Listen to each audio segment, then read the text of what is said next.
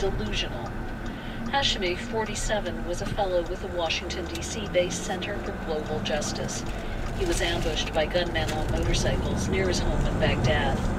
Prime Minister Mustafa al-Kadhimi vowed to find and punish the killers and said the city would name a street after him. Jane Araf, NPR News, Amman, Jordan. One Mississippi county is keeping its Confederate monument intact despite public pressure to remove what many have viewed as a symbol of white oppression of black people. The Lafayette County Board of Supervisors, comprised of all white males, unanimously rejected relocation. Several board members rejected the argument that the statue's removal would promote unity in the community.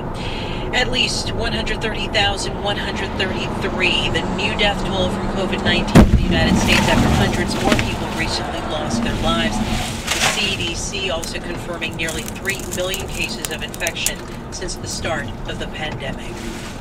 This is NPR News. ILH 668 comes from DuckDuckGo. Call 911.